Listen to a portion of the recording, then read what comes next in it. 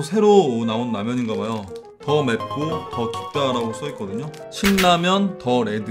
이거는 와, 스프가 3개가 있어요. 프레이크는 보라색인데 뭔가 이렇게 양이 좀 더 많아진 것 같은 그런 느낌이에요. 후첨 양념 분말. 프레이크 스프 한 이 정도 나옵니다. 오, 생각보다 양이 많은데. 일단 7개 먼저 넣을게요. 1개.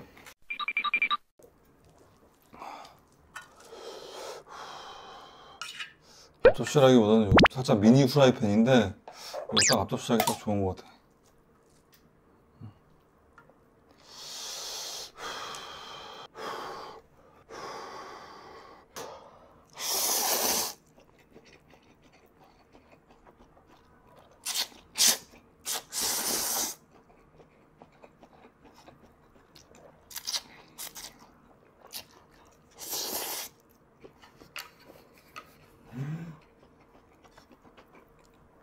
야, 기존 신라면보다 훨씬 맛있다. 면발이 더 쫄깃쫄깃하고 면발이 좀 더 가늘어가지고 씹히는 느낌도 더 좋네요.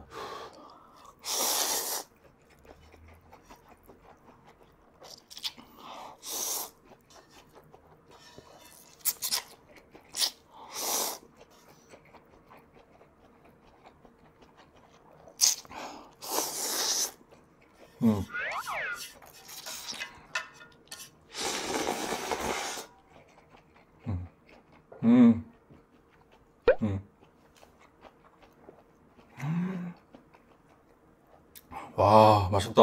아, 그러니까 후첨 이거 안 넣었다. 아, 미안합니다. 깜빡했다.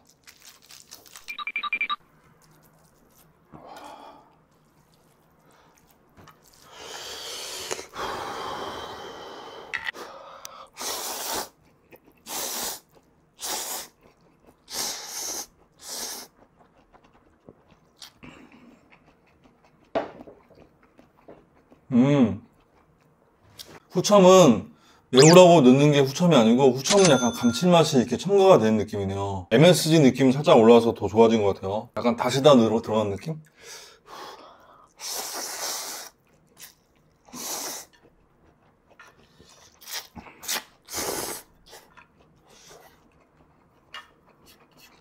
신라면보다는 확실히 매워요, 근데.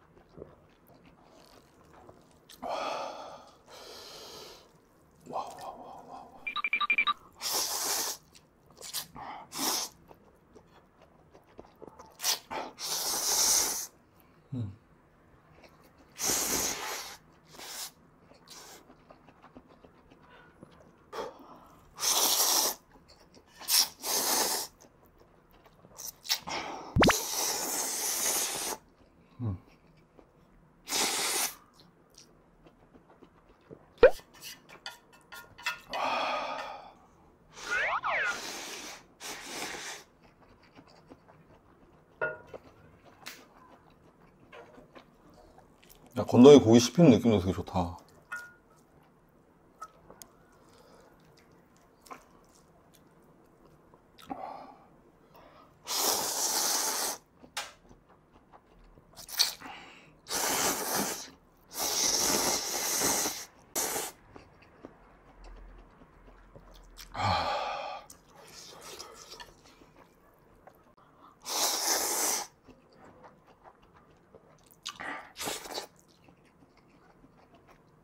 제가 봤을 때 틈새 라면하고 매움의 강도는 살짝 비슷한 것 같은데요?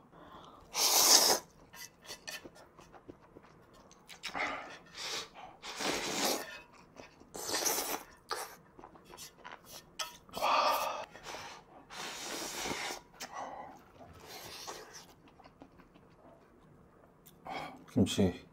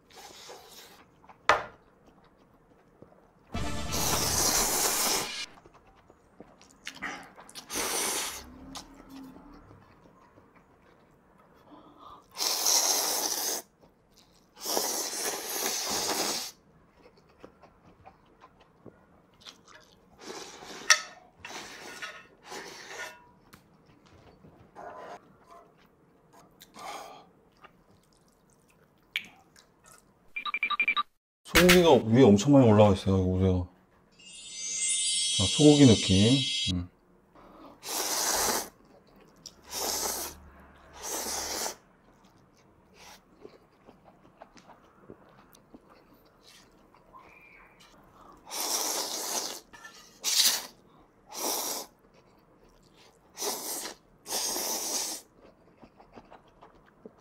와.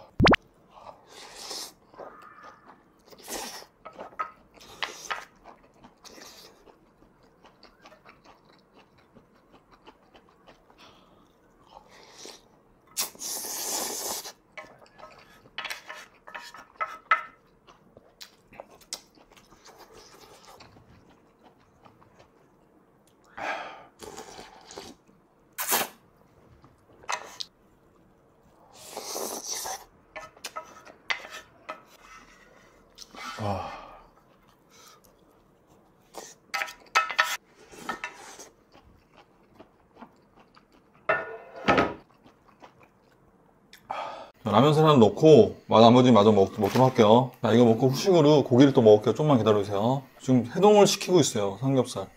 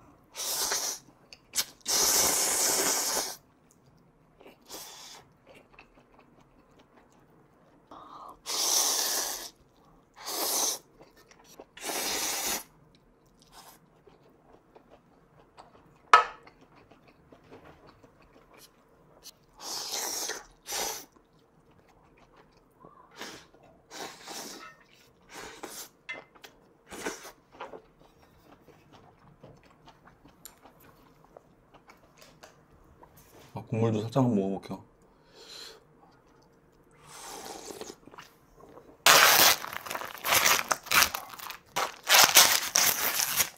와, 삼겹살 때깔 엄청 좋아요. 이거 야식이 쇼핑몰에서 지금 판매되고 있거든요.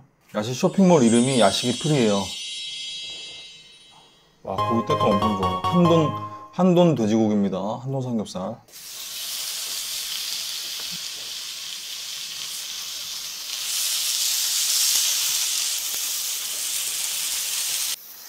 아, 때깔 엄청 좋다. 잘 익었다. 와.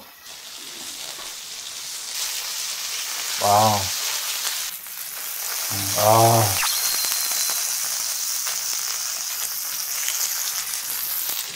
한돈 삼겹살이라서 엄청 맛있어요. 아, 뜨거워. 뜨거워.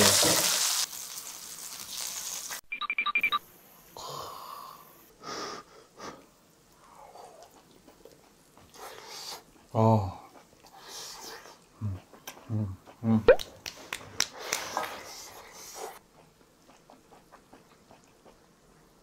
야, 고기 식감 너무 좋다. 고기 향도 너무 좋고, 고기 식감도 너무 좋고, 와, 최고다. 진짜 너무 맛있다, 이거.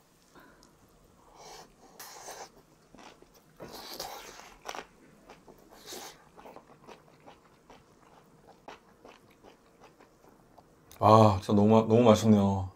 끝나는 맛이다. 야, 묵은 김치에다 먹으니까 엄청 맛있다.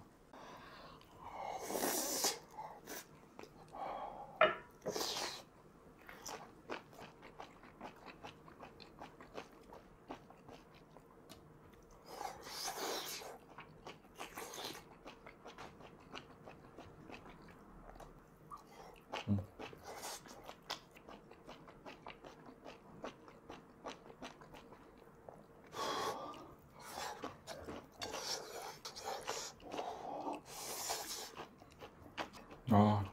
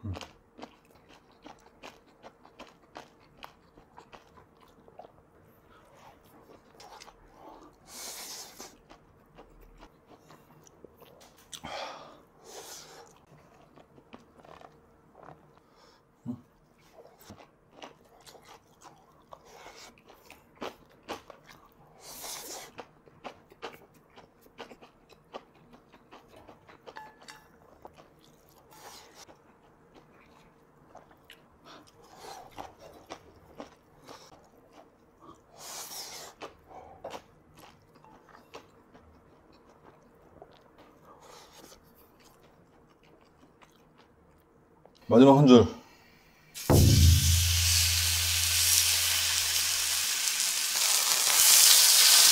와.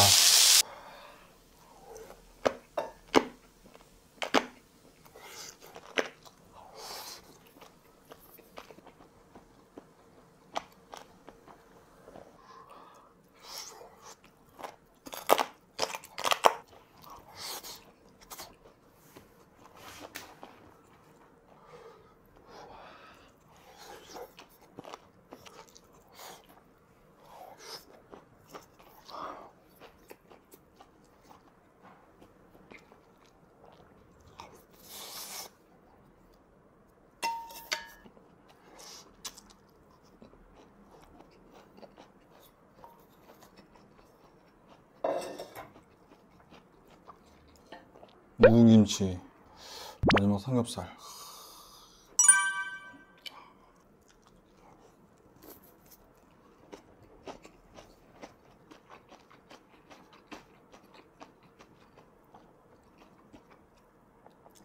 와, 잘 먹었다. 다 먹었으니까 야식이프리 쇼핑몰로 가셔가지고 삼겹살 하나씩 구입을 해서 드시는 겁니다, 이제. 아, 삼겹살도 너무 맛있고 신라면도 맛있고 오늘도 엄청 맛있게 잘 먹었습니다. 고맙습니다.